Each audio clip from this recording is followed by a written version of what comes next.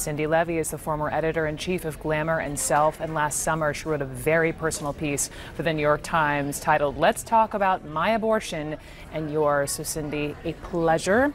We'll get into, I remembered that piece and I wanted to talk to you today, but first, just on the news. When you first woke up and saw this news on Alabama, what did you? I saw it last night and it's horrifying. It's disheartening. I mean, first of all, it goes against what most Americans believe about the right of a woman and her family and her doctor to make the most personal decisions a woman can make. About 2/3 of Americans, depending on which survey you look at, believe that Roe v. Wade should remain the law of the land. So these bills, the Alabama bill being, of course, the most restrictive abortion ban we've ever seen, but the so-called heartbeat bills that came before them in no way represent what the majority of Americans believe about how these personal decisions should get made. Do you think, given these various states and what's happening, do you think that the reversal of Roe v. Wade is inevitable? I think that these laws are being passed specifically to try to get to that point. I mean, it's very clear in the state of Alabama that they made a concerted decision, those lawmakers that backed the bill, and we just saw them in the Senate. It was 25 white male Republicans who voted for the bill. Originally sponsored, though, by a woman in the House. It's true. That was the Senate that we were looking at.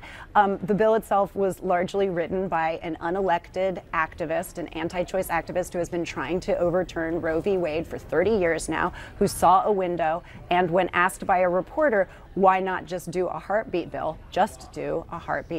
he said, well, why not go all the way? Meaning, we need this to get up to the Supreme Court so that the new makeup of the court, he hopes, will overturn Roe v. Wade.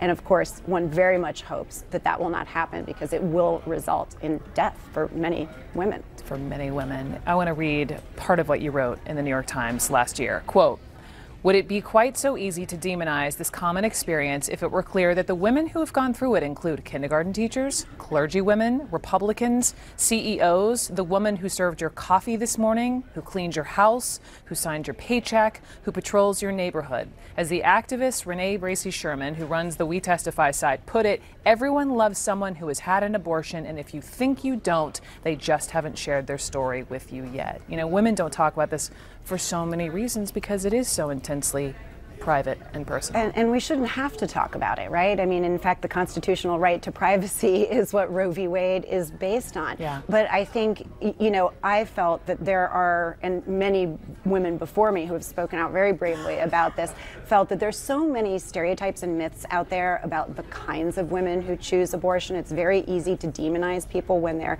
anonymous. For instance, you know, we think that women who choose abortion are selfish or unmaternal, and the reality is that the majority of women who make this choice, no, they already have kids. The majority of women who choose to have an abortion already have children and often are doing it to protect their ability to be a present parent, a healthy parent, a living parent for that child that they already have. And also there's a stereotype that women regret their abortions, right? That this causes a lifetime of shame or pain, as it sometimes does on TV shows. But in reality, 95% of women say that they would make the same choice again. Not that it's always an easy choice. For many women, it's extremely, extremely difficult, but it is a choice that 95% would make again. And I think we need to believe that we, and I count myself among the 1 in 4 women who has made this choice, that we have moral compasses, that we are in the best position to decide what happens with our bodies, with our lives, and what happens with the futures of our families. Cindi Leive, using her voice. Thank you very much for coming on. Thank you. I appreciate it.